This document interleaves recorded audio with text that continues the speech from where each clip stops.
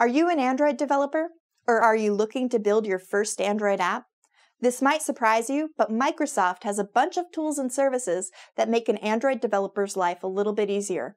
Whether you want to build the app using JavaScript and web standards, C#, or even C++ and Java. I'm Amanda Silver, and I'll show you how Visual Studio can make you a more productive Android developer. Visual Studio's easy setup gets your dev box ready fast. It's pre-installed with many project templates so you can get started building your app. It has integrated support for debugging across devices and emulators. We even have a Visual Studio emulator for Android, which is fast and can be used with other IDEs like Android Studio or Eclipse. Visual Studio Team Services supports continuous integration and deployment for Android apps, no matter how you've written them. And you can use HockeyApp for your post-production needs like distributing betas, analyzing crash reports, and getting feedback from your customers. Let me show you how. Visual Studio gets you going fast by setting up everything you need for Android development. Once set up, you can see that Visual Studio provides you with a variety of templates to get going. If you want to build your app using web standards, you can use the Apache Cordova app templates to iterate quickly using a workflow that's familiar to web developers.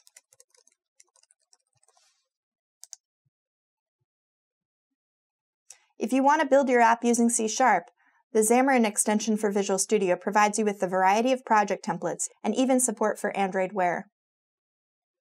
You also get great IntelliSense for Android. You also get the world's best Android designer. If you're building using C++, you can build an app using OpenGL, a native activity, or just a shared library. If you're building using C++, Visual Studio has one of the fastest debuggers out there. New in the latest update, we even allow you to step into code for Android written in Java.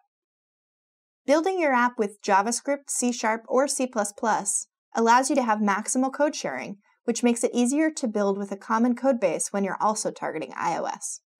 No matter which programming language you use, you'll find the Visual Studio emulator for Android super useful.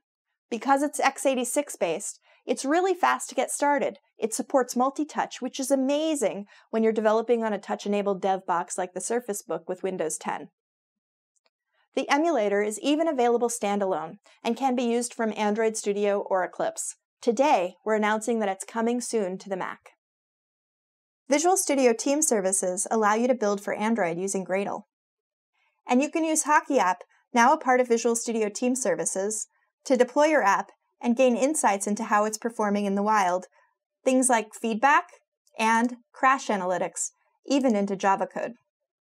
No matter how you're building your Android app, Visual Studio can make your team more productive and your life as a dev a little easier. Check out other videos that go deeper into some of the topics I discussed. Follow us on Twitter to stay current as we enable new functionality for mobile development, and watch the VS blog for best practices, testimonials, and tips and tricks.